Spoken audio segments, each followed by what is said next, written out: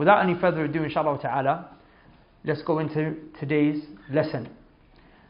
In Surah Al-Furqan, towards the end of the surah, Allah Azza wa Jal, He mentions a characteristic of a particular group of people. Allah, He calls them Ibad al-Rahman. Ibad al-Rahman. The slaves of Ar-Rahman.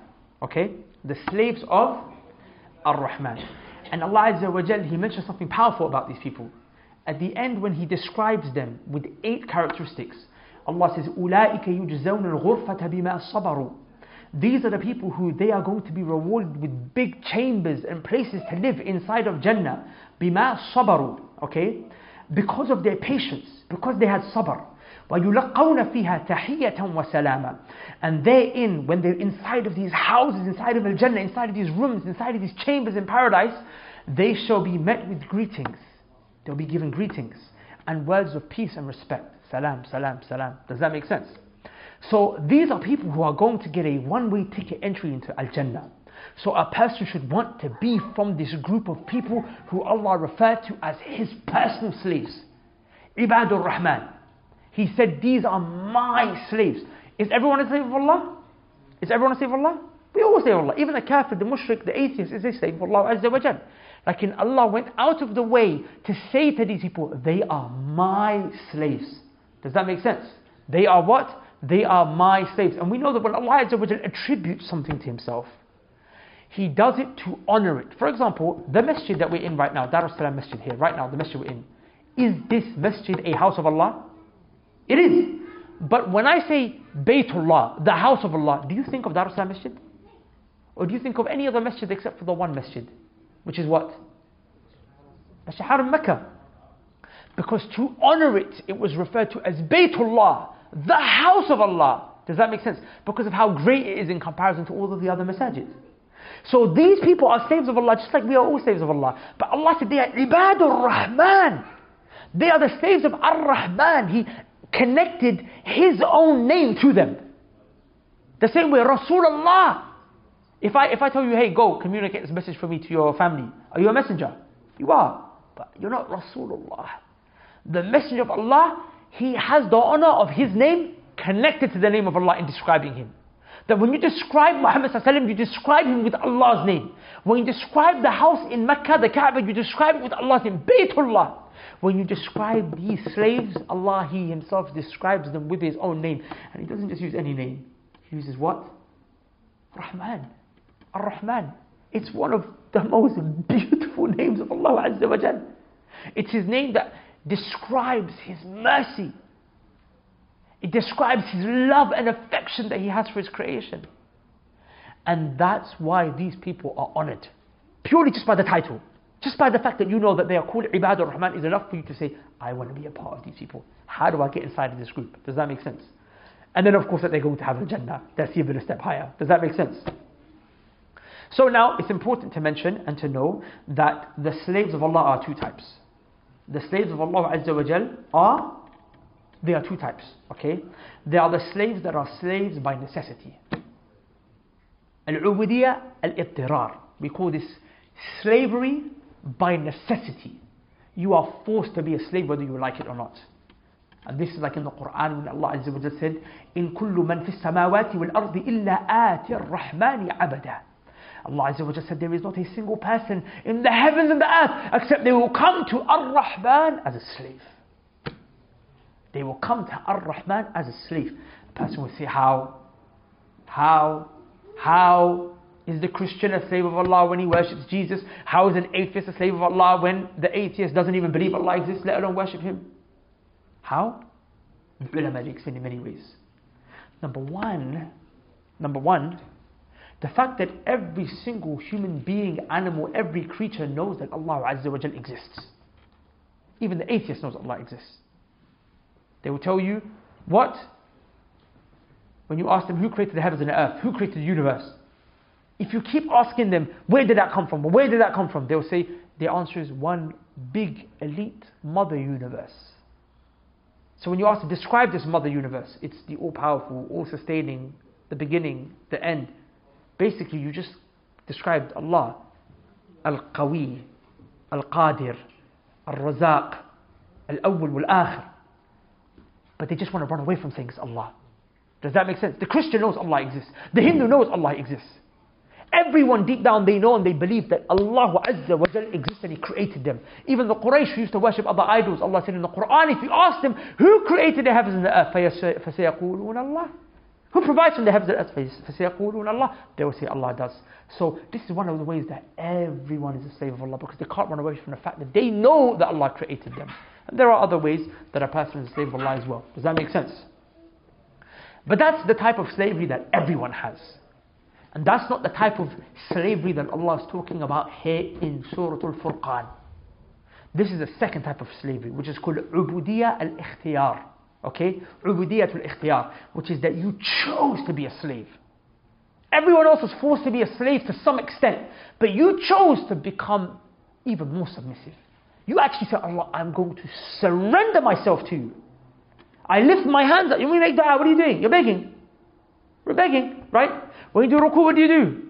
This is surrender. Imam Ibn Qayyim rahimahullah ta'ala, he said, you know when you do the takbir of salah, Allahu Akbar, you do that. He said one of the things that this signifies is surrender, because when you're at war and someone, he points an arrow or a sword at you, what do? I give up. I surrender to you. Does that make sense? So Ibn Qayyim said this is one of the wisdoms behind this action, and there's others as well. For example, it's like signifying that you're tossing the world over your shoulders. The whole world, I've tossed it over my shoulders, Allah, because I've gone into salah, Allahu Akbar, Allah is greater than everything else, and I've tossed the world behind me. Another way he says, you've surrendered. So you surrendered to Allah Azza wa Jal. You willingly chose to do that, right? This is the slave that Allah praises. This is the one that's been spoken about here. The one who chose, he said, Allah, I want to be your slave. I choose to be your slave. Tell me, where's the checklist to be your slave? I'm going to do it. Does that make sense? Does that make sense? And also, before we go into these characteristics, it's important to mention that there are 8 characteristics that they have, but before the 8 characteristics were mentioned, there was one unique thing about them that was mentioned, which was that they were slaves. Which shows you that all of these characteristics mean nothing if you don't come with Tawheed al-Ubudiyya, the Tawheed of slavery, the Tawheed of servitude, the Tawheed of worshipping Allah Azza wa Jalla alone. When a person comes with Tawheed al-Ubudiyya, he's worshipping Allah, he's free from shirk, and then he works on these 8, then that's it, he's a slave of Ar-Rahman. Does that make sense? But it starts with at-Tawheed. Now without any further ado, inshallah ta'ala, let's go into it. The first characteristic that Allah He describes, first thing He says about them, He says, وَعِبَادُ الرَّحْمَنِ الَّذِينَ يَمْشُونَ عَلَى الْأَرْضِ هَوْنًا وَإِذَا خَاطَبَهُمُ الْجَاهِلُونَ قَالُوا سَلَامًا. The first thing Allah says about them, the first thing, He mentions 2 points. The first thing Allah says, He mentions 2 points. And you should be writing this down. If you've got your phones, write it down, take notes on your phone. Because you want to be from these people. Does that make sense? So Allah said, the first thing, they do, the first category, they do 2 things. يَمْشُونَ عَلَى الْأَرْضِ هَوْنًا. When they walk on the earth, they walk humble. They don't walk that they think that they're a big man. They don't walk with their trousers sagging, bopping across the road. They don't walk like they own the place. They walk humble. يَمْشُونَ عَلَى الْأَرْضِ هَوْنًا. Not just that, وَإِذَا, they're so humble that وَإِذَا خَاطَبَهُمُ الْجَاهِلُونَ. If a person is jahil, ignorant, he talks to them, insults them, argues, debates, funny with them, قَالُوا سَلَامًا. They just respond with words of peace. They don't get into an argument. They don't start fighting the guy. Does that make sense? Let's go into the ayah. Imam Ibn Qayyim rahimahullah ta'ala, he mentioned something powerful. He mentioned that the sins and the wrongdoings that come from the slaves of Allah, they happen because of 2 things. They happen because of their feet and where they walk to, and their tongue and what they say with the tongue. So if a person fixes his feet and where he walks and how he walks, and he fixes his tongue, how he speaks and how he responds, he's steadfast, inshallah. Look at how powerful that understanding of Ibn Qayyim was from this ayah. He said Allah is trying to tell you in this ayah that all of the shortcomings that you do, they come from either your feet and where they walk to. You hang around with some people that you shouldn't be hanging around to. You want to go see a girl, you go hang around, you walk to the girl, it's haram you've done. You go to a club, you walk to the club. Does that make sense? So you've walked to a place that's wrong. And not just that, when you get to the place you speak. And what happens? You speak sin. You speak sins. Does that make sense? A person gets into an argument with you, what do? You start talking, shouting, screaming. Before you know, you've oppressed him now. You've insulted him, you've hurt him, you might have even killed him. You might have even killed him. You know, the tongue, they say, is the greatest weapon. Wallahi. It's the most dangerous weapon. It's very small. But like, because of it, entire countries will go to war. The tongue is very small. But because you might say one thing, and that one thing you say, because of it, 2 nations have gone to war. And bloodshed happened. Does that make sense? You see, your tongue, the words that you say, when they're inside of you, they are a prisoner inside of you. But when you speak and you utter your words and they come out, now you are a prisoner to your own words. Because of something you say, you will end up in jail. Because of something you say, you will have to watch your back when you walk down the streets. Because of something that you say, you lose your money, you lose your loved ones. So now you're a prisoner to that word. So hold that word. Be careful when you spread that word. Does that make sense? So Ibn Qayyim saying, slaves of Allah, fix your feet and where you walk. Be humble how you walk. Don't walk like you're arrogant. Only Allah is great. Only Allah is grand. Only Allah has the right to be proud. You know, one of the Salaf al-Salih, he saw a man called Al-Muhallab, he was walking. And Muhallab was a king. Muhallab was a king. He saw him walking. And when he was walking in a very arrogant way. So the Imam, he looked at him and he said, you see the way that you're walking? Allah hates it. Allah hates this kind of walk. Al-Muhallab, because he was a king, he looked at me and said, do you have any idea who you're talking to? Meaning, have you forgotten I'm the king? The Imam responded, when he said, do you have any idea who you're talking to? He said, I know exactly who you are. You're a man who started from seminal fluid. You came out of the womb of a woman. And your life is between you defecating and urinating and cleaning your own urine and your feces with your own bare hands. That's who you are. A vessel that carries feces and urine, and then with these same hands, you clean that feces in your urine. So don't think that you're someone who's great. Only Allah is great. So don't walk in that way. And number 2, وَإِذَا خَاطَبَهُمُ الْجَاهِلُونَ قَالُوا سَلَامًا. Brothers, I really want to focus on this point here. If someone talks to you in a rude way, if someone insults you, if someone aggravates you, if someone provokes you, ignore them. Even if they are wrong. Even if they are wrong. Sometimes someone will come to you, shout, spit in your face, be angry, disrespect you. So you say, an eye for an eye, a tooth for a tooth, bro, let me make it equal. I want to mention to you a poetry that a poet he mentioned. He says, سامح ولا تستوفي حقك كله. He said, forgive. And don't try to seek all of your haqq. Don't try to seek all of your rights. When someone violates you, he said, forgive. You might take 1-2 rights back. You violate me, I want my right back. But don't try to take all of your rights back. Why? وَأَبْقِي فَلَمْ يَسْتَوْفِ قَطٌ كَرِيمٌ. He said, let some of your rights remain with the person. Don't take back full revenge. Don't take back everything he took away from you. You know why? Because the generous person is worried that in me trying to take my rights back, I might take back more than he took from me. To get it equal. For example, someone punches you. Technically, does he have the right to get punched back? But if you hit him with force that was more than what he met you, you are now the oppressor. You are now the sinner. You are now the one who Allah is angry with. So it would have been better for you to say, you hit me, right? I leave it between you and Allah on the day of judgment. Because Allah will justly give you your right back. Does that make sense? That's why a good friend of mine, he gave me a beautiful advice. He said, it's better to be the one who is oppressed than the one who oppresses. It's better to be the one who got oppressed than the one who done the oppression. Does that make sense? وَإِذَا خَاطَبَهُمُ الْجَاهِلِ. If the jahil speaks to you, who is a jahil? A jahil is a person who who does not know, and he doesn't implement his knowledge. He doesn't have knowledge, so he doesn't implement knowledge. And even a person who has knowledge, but he doesn't implement it, is considered a jahil. Does that make sense? A girl who tells you, yo, what's going on? Is she arguing with you? Is she arguing with you? But is she a jahil? She's a jahila speaking to you. So no, you don't want to speak to that woman. Does that make sense, brothers? Wallahi, when you leave your house, you safeguard your feet and you safeguard your tongue, inshallah ta'ala, a lot of khair will come to you that day. Does that make sense? A lot of khair will come to you that day. And Allah Azza wa Jal, He mentioned in another ayah, وَلِمَنْ صَبَرَ وَغَفْرَ إِنَّ ذَلِكَ لمن عزم الأمور. The one who is patient and he forgives. That is from the great things. من عزم الأمور, the determined matters. To be one who forgives, let the people off. Does that make sense? And if a person deals with you in a bad way, Allah tells you how to deal with them. Allah said, وَلَا تَسْتَوِ الْحَسَنَةُ وَالسَّيِّئَةُ وَلَا السَّيِّئَةُ.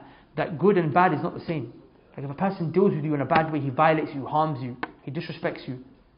It's not, Allah knows it's not the same as good. He hasn't dealt with you in a good way. So what should you do? Allah said, idfa' billati hiya ahsan. When he comes to you with evil, with disrespect, with rudeness, idfa' billati hiya ahsan. Allah Azza wa Jal, He says, respond to him, repel his evil with that which is better. Someone says to you, hey, who are you talking to? I'm sorry, I didn't mean to upset you, my friend. And just respond with that which is better. Why? Because Allah said, فَإِذَا الَّذِي بَيْنَكَ وَبَيْنَهُ عَدَاوَةٌ. The one who you used to have enmity with, who's being evil to you, كَأَنَّهُ وَلِيٌّ حَمِيمٌ. When you're kind to him, he can now become from a close, intimate companion with you. Jazakallah khair, akhi. He can become a close friend. How many times have we seen it? That brothers, when they're on the road, they beefing each other, warring each other because of the gangs that they're in. But when they come to the deed, they're like best friends. I actually know one brother like that. One brother who's from an area, he went to one area, and the brothers what? They tried to actually kill him one time. Now, he came to the deen, and one of the guys from that area come to the deen, they go and pray in the masjid together. They wake each other up, hey bro, let's go pray Fajr together.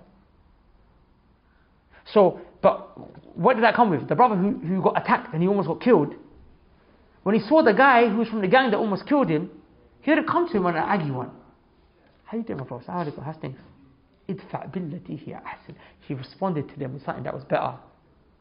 So he became with him, كَأَنَّهُ وَلِيٌّ حَمِيمٌ. They became like close best friends. And that's why the Prophet ﷺ said, he said, أَحْبِبْ حَبِيبَكَ هَوْنًا مَا. When you love someone, love him moderately. Because it could be that tomorrow, he becomes an enemy. And when you hate someone, hate them moderately. Because tomorrow he could become a close friend. And this is the problem with us. Wallahi, when we love someone, we love them so hard that the day we meet them, we give them everything. All our deep, dark secrets. Tomorrow becomes an enemy exposing you. And even with women, by the way, a man gets married, he opens up to his wife, he tells her everything. Then when it doesn't work out and she divorces him, she puts it all online. Let me tell you about this guy. And when you hate someone, hate them moderately. Some people, they hate someone, they give 100% to them. They live, breathe this guy's name. But then tomorrow you might need him, and you come back to him, he helps you, and you're like, oh, he wasn't that bad actually. So love and hate moderately, does that make sense? In other words, be careful where you walk and be careful how you talk. Safeguard your legs, safeguard your tongue, and inshallah ta'ala you will be from the slaves. You'll be on your way to being from the slaves of Ar-Rahman. The second characteristic, Allah Azza wa Jalla. That was the first. The second one, وَالَّذِينَ يَبِيتُونَ لِرَبِّهِمْ سُجَّدًا وَقِيَامًا. They spend the night. يَبِيتُونَ لِرَبِّهِمْ. Just still. Standing in front of the Lord. سُجَّدًا in sajda. وَقِيَامًا. Standing in salah. They stand the night praying to Allah Azza wa Jalla. They stand the night doing what? Praying to Allah Azza wa Jal. Brothers, the second characteristic of the slaves of Ar-Rahman is that they are very close to their prayer. And praying at night, if you're praying the Qiyamul Layl, what benefit is there when you praying the Qiyamul Layl if you haven't prayed the daily prayers, right? The obligatory prayers throughout the day, the 5 obligatory prayers throughout the day and night. So of course those are first. But this person, he's built upon the obligatory prayers. He prays the sunnah at night time. Sujjatan wa qiyamah. Yabituna, rather, he's there. Like a house, just still. Standing there. A house doesn't move, does it? A house stands still. Yabitun. He's there like a house. لِرَبِّهِمْ. Towards his Lord. Sujjatan wa qiyamah. In sajda, standing, praying to Allah, begging Him for His forgiveness and His mercy. Brothers, how is your Qiyamul Layl? When I ask the question, the sad reality is, the answer to that for most of us is we don't pray Qiyamul Layl. We're missing out on this opportunity to be from the slaves of Ar-Rahman. You know, Qiyamul Layl, even if we all pray Fajr, right? Because if you don't pray Fajr, you're missing out on Salah. Man tarakaha faqad kafar. Anyone who left to pray, he left to follow Islam. So we're all Muslims and we all pray Fajr. How hard is it to wake up half an hour before Fajr? You're waking up for Fajr, but you're intentionally waking up late towards the sunrise time. So you don't even have time to pray Fajr, you just get Fajr in. wake up half an hour before Fajr, pray 1 rak'ah witr, just 1 rak'ah, you pray to Qiyamul Layl. Is that hard to pray 1? You know witr doesn't have to be 3, you can pray 1, you know that, right? If you pray more, it's even better. You can pray Qiyamul Layl 2, and then last one 1. But if you just woke up and you prayed 1 rak'ah Qiyamul Layl, wallahi, you are from those who are praying Qiyamul Layl. And you can make dua at that time, it's a special time. Don't miss out that virtue from today onwards, brothers. All you're going to do that, inshallah ta'ala? Sisters listening, everyone going to do that? Wake up, half an hour, 45 minutes for Fajr, just 45 minutes. You're going to go back to sleep, and most of you anyway, I know you are. People are going to go back to sleep after Fajr, right? Fajr is very early. So you're going to go back to sleep. The real men will start the day at Fajr and they'll keep it strong. Right, good.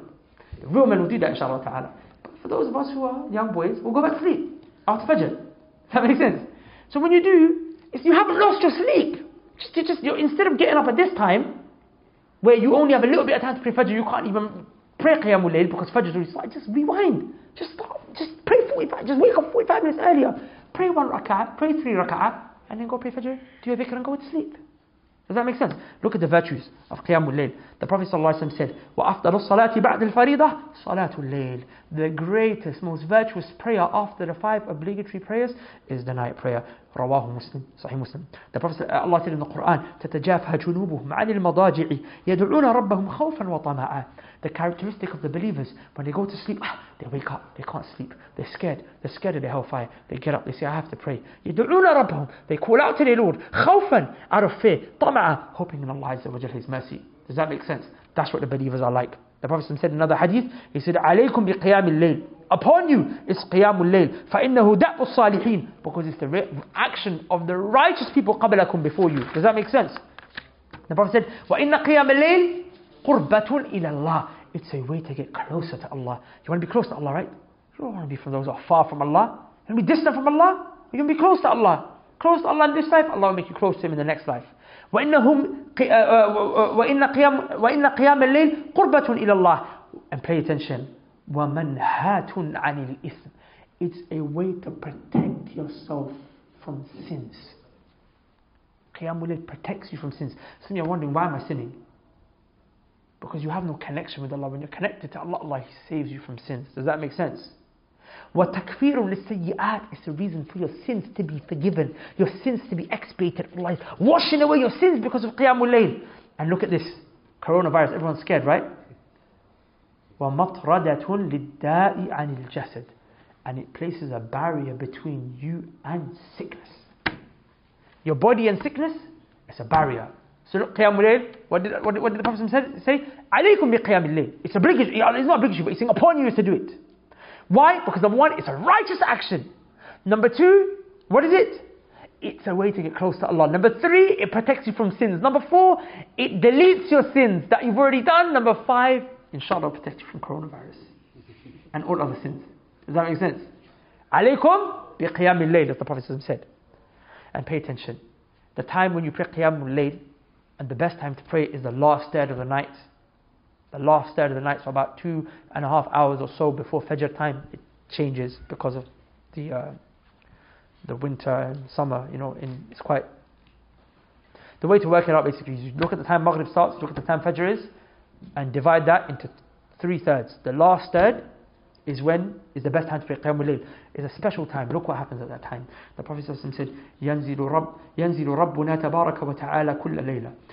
Our Lord, He descends every single night إِلَى السَّمَاءِ الدُّنْيَا, to the sky of this world, to the heaven of this world. Allah, He comes down subhanahu wa ta'ala. حِينَ يَبْقَى ثُلُثُ اللَّيْلِ. He does this when there is just 1/3 of the night left, about 2 hours before Fajr time kicks in. ثُلُثُ اللَّيْلِ الْأَخِيرِ فَيَقُولُ, and then Allah, He says, مَنْ يَدْعُونِي, who is calling me, who is making dua to me, فَأَسْتَجِيبَ لَهُ, so that I can respond to him. Allah says, who is calling me? I am going to answer him. وَمَنْ يَسْأَلُنِي, who is asking me, فَأُعْتِيَهُ, so that I may give it to him. وَمَنْ يَسْتَغْفِرُنِي, and who is seeking forgiveness from me, فأغفر له, so that I can forgive him.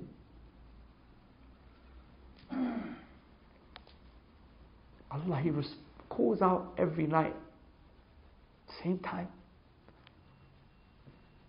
but He hears no response from us. We're in bed, so it's a time to make use of. It's a time to make use of. Does that make sense? The third characteristic of the slaves of Ar-Rahman, the third characteristic, is that they are scared of the hellfire. Allah said, وَالَّذِينَ يَقُولُونَ رَبَّنَا اصْرِفْ عَنَّا عَذَابَ جَهَنَّمَ. They say, our Lord, divert from us.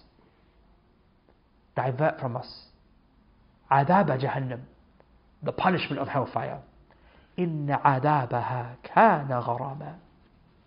Because its torment is a painful torment. The hellfire is too painful, Ya Allah. So they make this dua. Learn this dua, okay? Everyone learn this dua. It's the end of Surah Al-Furqan. It's the end of Surah Al-Furqan. It's either on the last page or the page just before the last page.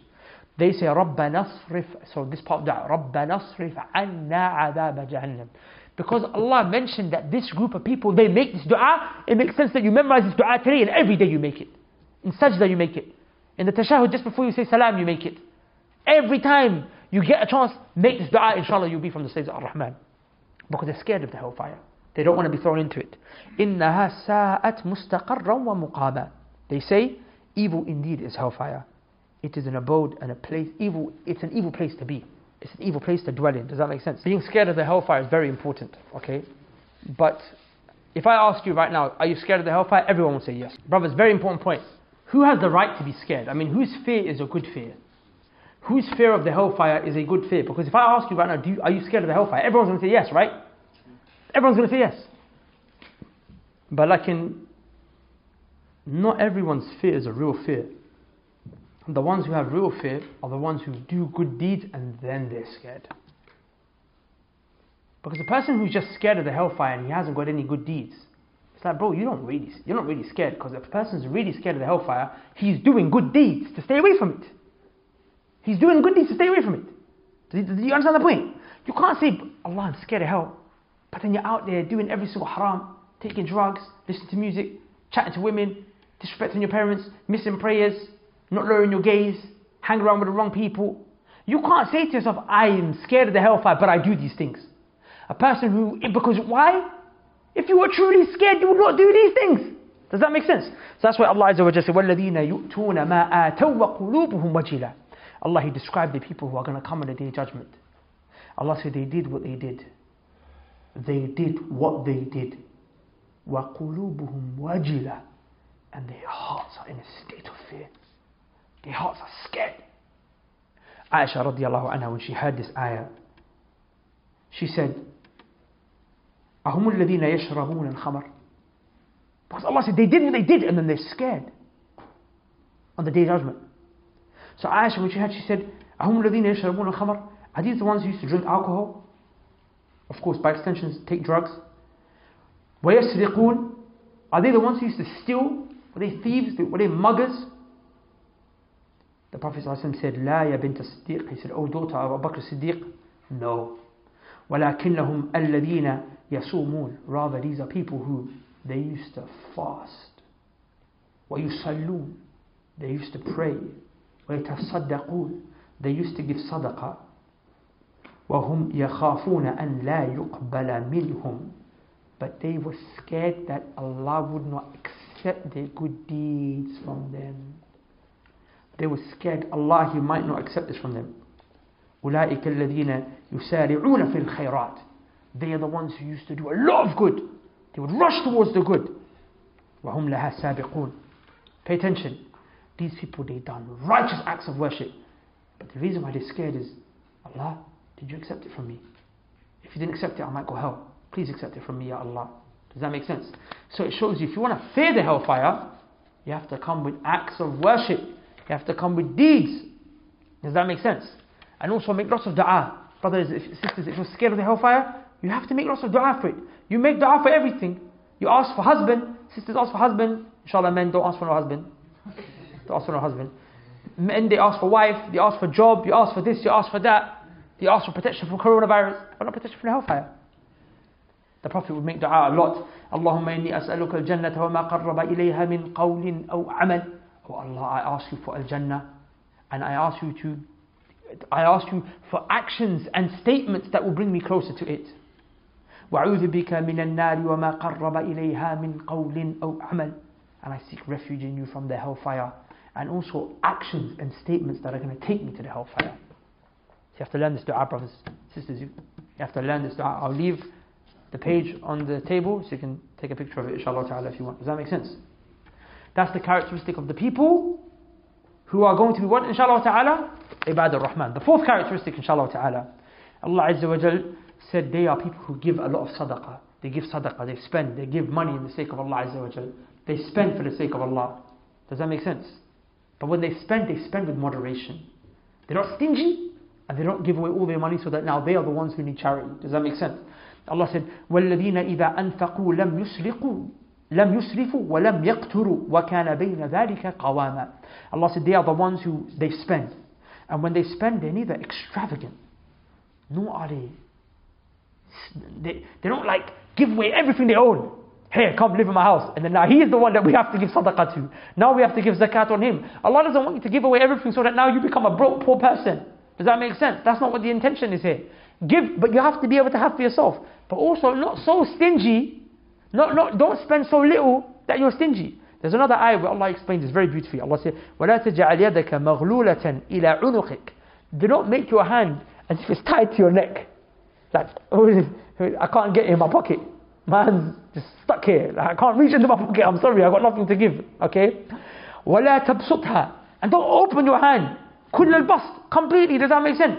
فَتَقْعُدَ مَلُومًا مَحْسُورًا. Such that you will become blameworthy and you will have severe poverty now. Because everyone took everything away from you. Just everyone's just taking from you. Does that make sense? Spend. Be moderate. And all ibadah is like this. Brothers, ghulu is bad. Extremism is bad. And extremism doesn't just mean to go overboard. It also means to fall short. Does that make sense? Like the one who prays 5 rak'ah for Fajr, he's an extremist. Because Allah told you to pray 2. 2 for Fajr. The one who doesn't pray Fajr at all is also an extremist because he came less. So extremism is to go overboard and to come short.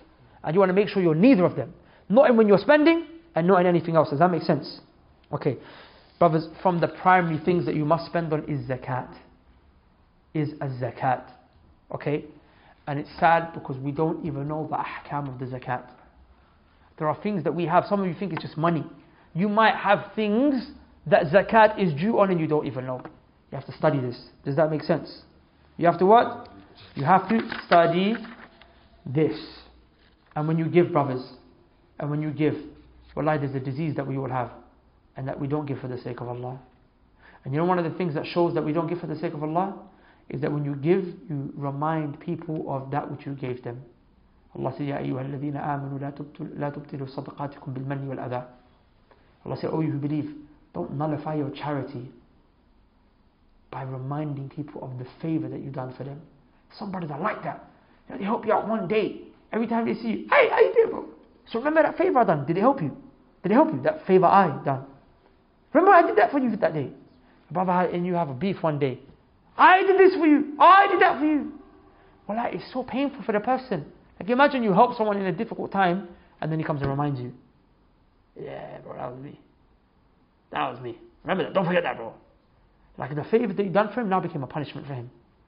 Does that make sense? And Allah said, لا تبطلوا. Do not nullify your charity by reminding people of this. And some of us don't come and remind people, hey, remember when I done that good for you? But deep down, to show you, wallahi, the affairs of the heart go deep, wallahi. We're not conscious of our hearts and how filthy they are. We think, just because I didn't say to him that I did this for you, it means I must have done it for the sake of Allah. No. Sometimes it's deeper in your heart. Sometimes you do a favor for someone and you expect them to be a certain way in return to you. Such that when they are not nice back to you, or they upset you one day, in your heart you think, or you might even say to others, but how are you doing that to me? Wallah, I was there from that day, you know. Wallah, we all suffer from this disease. We all have filthy hearts. I'm not short from this. We'll sit there and we'll say, what? Like, well, I shouldn't have spoken to me like that. Why? Doesn't he remember what I did for him? So you don't say it to him, but you think it. And that shows you deep down in your heart, it wasn't really for Allah's sake. Because if it was for Allah's sake, you wouldn't care what you did for him. What you did for him, it doesn't even matter if you did it for him or not. The fact that he's being rude to you now. Because that was for Allah's sake.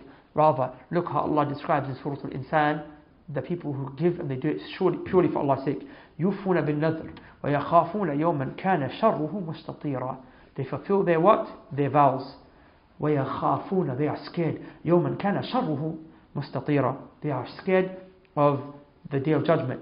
وَيُطْعِمُونَ الطَّعَامَ عَلَى حُبِّهِ مِسْكِينًا وَيَتِيمًا وَأَسِيرًا. And they feed.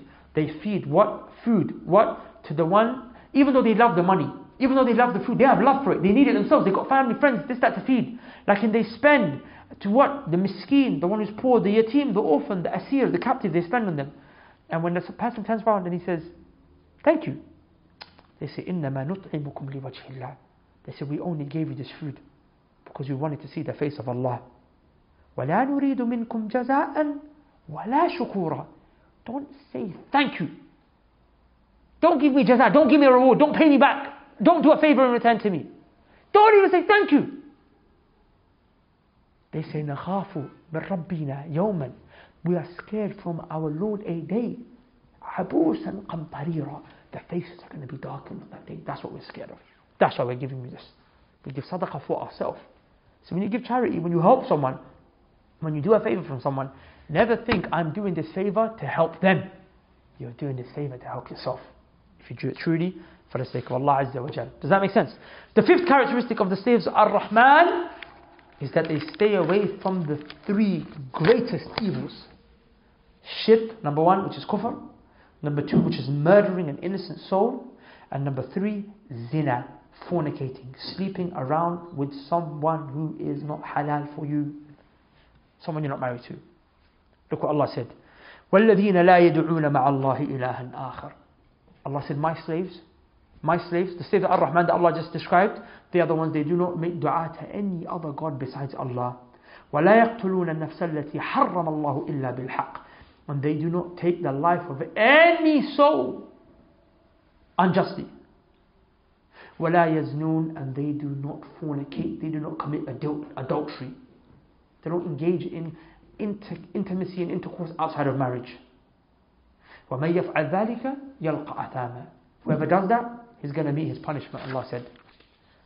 And what happens? يُضَاعَفْ لَهُ الْعَذَابُ يَوْمَ الْقِيَامَةِ. On the day of judgment, his punishment is going to be doubled for him. وَيَخْلُدْ فِيهِ مُهَانًا.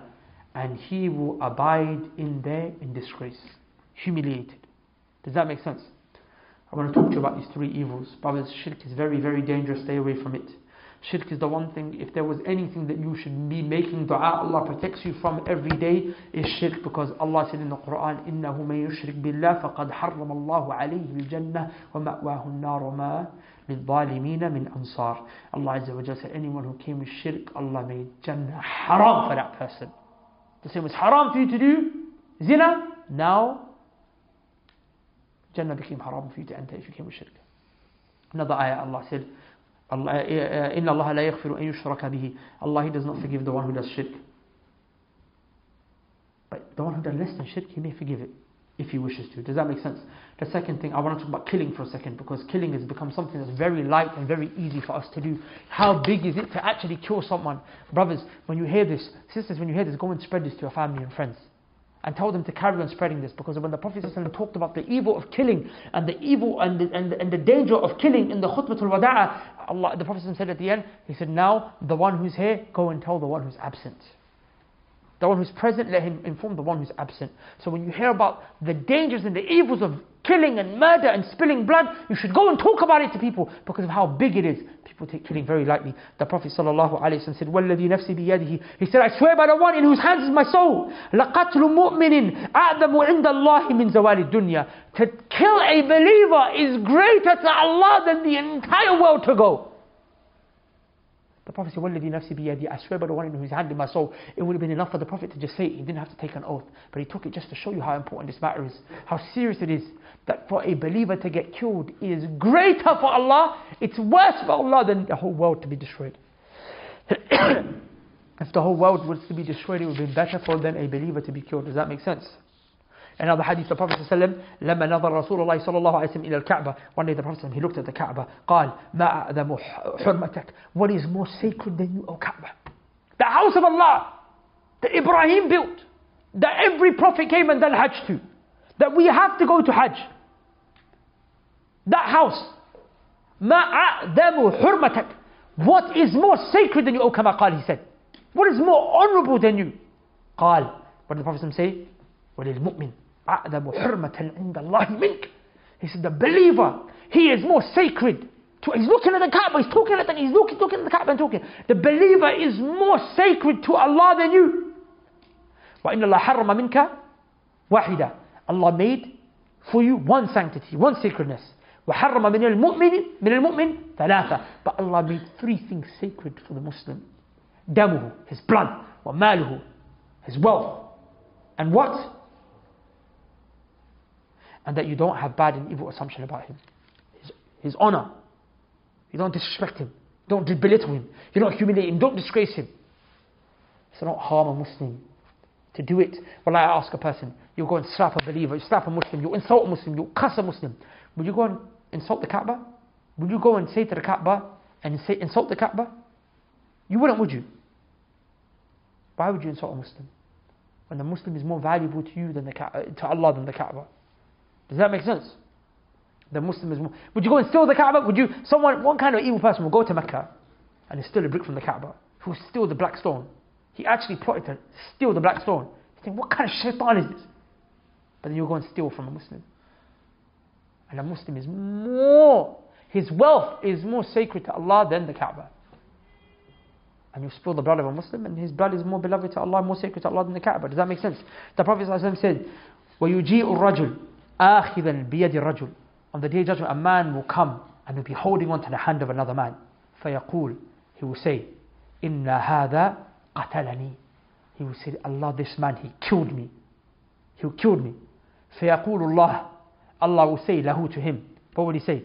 لِمَا قَتَلْتَ. Why did you kill this man? فيقول, he will say, لِتَكُونَ الْعِزَّةُ لِفُلَانٍ فيقول لِتَكُونَ الْعِزَّةُ لِفُلَانٍ. He will say, I killed him out of honor, out of respect for so and so. For example, you kill someone because they violated one of your family members. You killed someone because they disrespected your gang. You killed someone because of your area. You killed someone because of your locality. You killed someone because out of respect for someone else. And Allah will say, إِنَّهَا لَيْسَتْ لِفُلَانٍ. Allah says, honor is not for this person.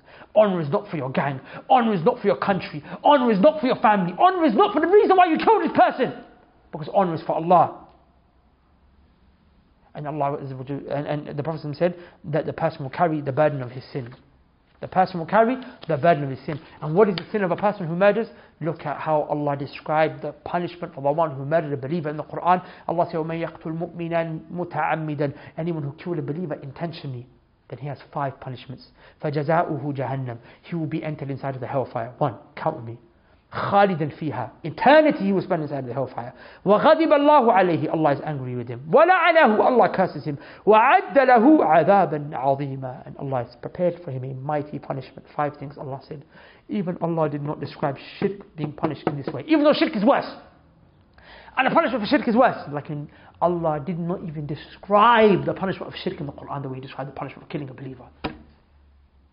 And even if you kill a non-Muslim, in another ayah, Allah said it's as if you took the life of all of humanity because you took the life of any soul. Does that make sense? Killing a person is something you will have to answer for on the Day of Judgment. You will have to answer for it, brothers and sisters. You can repent to Allah all you want. You can give blood money. But your repentance is causing you to be forgiven between you and Allah. And if you get killed by the government, Islamic court, if the judge sentences you to death, or the family forgives you so that you pay blood money, that's only for the family to find ease and peace. But for the guy that you killed, he will be waiting on the Day of Judgment for you. He'll be waiting on the Day of Judgment saying, I want my rights. And imagine, you will have to give him your good deeds, or carry his sin. Imagine how many good deeds will be worth a life. When the Kaaba is less valuable than the life of a believer, you would have to do deeds that are, the value is going to have to be very high. Does that make sense? And if a person has, by any chance, who's here, and inshallah no one here, but someone watching online who might have murdered someone, then they should fast a lot. Because the fasting is one action that if a person asks you for it on the Day of Judgment to give, it will not be given. Because the Prophet said that Allah said that fasting, فَإِنَّهُ لِي, is for me. وَأَنَا أَجْزِي بِهِ, and I reward it.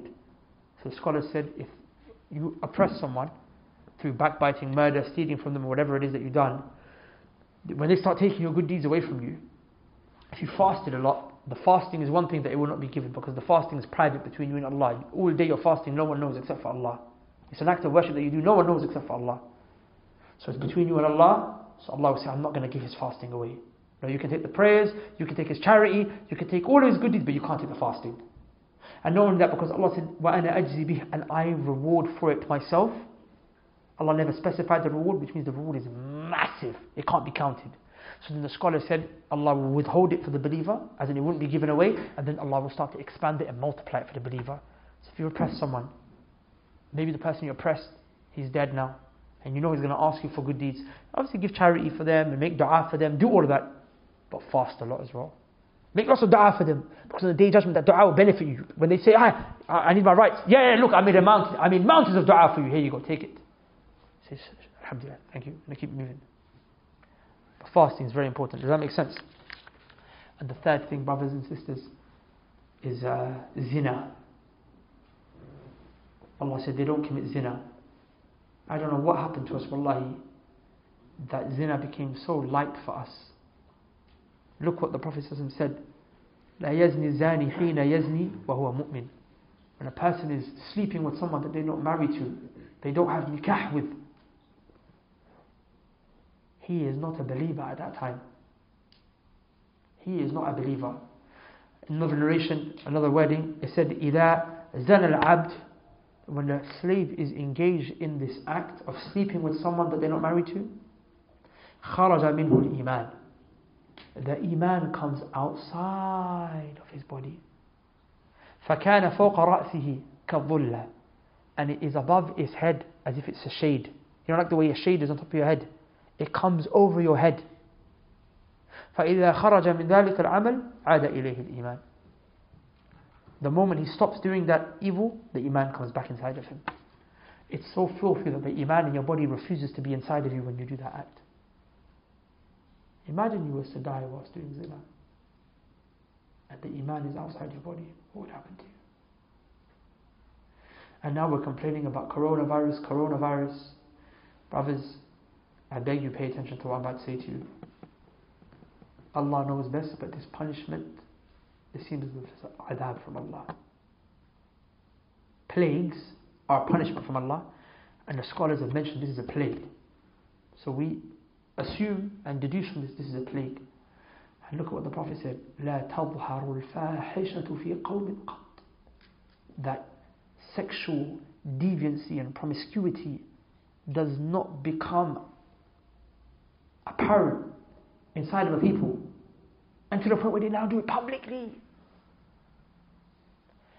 Except that what? فَشَفِيهِمُ الطَّاعُونَ, Allah will send a plague to them. Illnesses and diseases, the likes of which have never been heard before. They had AIDS first, and then they what? They didn't wake up. Had anyone had AIDS before? And it was spreading. Back in the 1980s, AIDS was spreading. There's countries where you can't go, like half the people got AIDS. AIDS was spreading, but then they gave all this medication for AIDS, and then they started introducing condoms. So they thought, you know what, we can fight against the punishment of Allah. They thought, what? We can what? We're going to wear condoms. So what, we're going to deflect ourselves against the punishment of Allah. So Allah said, no problem, I'll send you a disease that will enter you when you kiss the girl, when you shake the hand of the girl. Just touch the girl. And nowadays they don't just touch boys and they're gay. So a man touch a man kiss a man shake another man's hand. Does that make sense? A woman shakes another woman's hand, she's a lesbian. Now what? Just by them touching. Now what? I'm like, this, look, and they still haven't woken up. And you have to be scared of something, brothers. Wallahi, brothers and sisters, you have to be scared of something. Allah said, وَاتَّقُوا fitna, fear the fitna. Which one? The one that when it strikes, it doesn't just take the bad people. It takes everyone. The Prophet says, this is why he said, you will strike the hand of the dim-witted one. When you see someone doing evil, grab his hand and say, what are you doing? Why are you doing this evil? Because if you don't, Allah will destroy all of you. Another hadith, the Prophet said, what? That you will command good and you will forbid evil. If you don't, Allah will send upon you a punishment. You will raise your hands to beg Allah to uplift it from you, and Allah will not remove it from you. Why? Because you never forbid the evil. Wallahi, be very scared right now, brothers and sisters. They say that the UK in 2 to 4 weeks is going to become like Italy. The whole country is locked down because of the coronavirus. Allah has sent an enemy to these people that they can't even see. Because of it, has closed down airports, closed down seaports. All of it is closed down. All of it is closed down. And they're all panicking. And the only way they can do all the vaccinations, whatever they want. They can do whatever they want. You cannot deflect Allah's punishment with medicine. You only deflect Allah's punishment with tawbah. With tawbah. Allah forgive me. Does that make sense? And that's why the last part of that ayah where Allah mentioned they don't do shirk, they don't murder, they don't do zina. What was the last thing Allah mentioned? If they do it, because Allah knows people fall into sins, they make tawbah. Allah said, إِلَّا مَنْ تَابَ. He repents. وَآمَنَ. He believes. وَعَمِلَ عَمَلًا صَالِحًا. He starts to do righteous actions.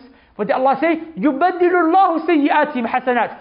All of the evil that he or she done, Allah will convert it, exchange it, and turn it into hasanat, good deeds. وَكَانَ اللَّهُ غَفُورًا رَحِيمًا. Allah is forgiving and He's merciful. سبحانك اللهم وبحمدك أشهد أن لا إله إلا أنت أستغفرك وأتوب إليك. Assalamu alaikum, guys. We believe that everyone should have access to the obligatory things that they need to know, the obligatory knowledge that they need to know in order to be a Muslim and worship Allah subhanahu wa ta'ala to at least a basic level. Because the Prophet sallallahu alaihi wasallam said, طلب العلم فريضة على كل مسلم. Seeking knowledge is obligatory upon every single Muslim.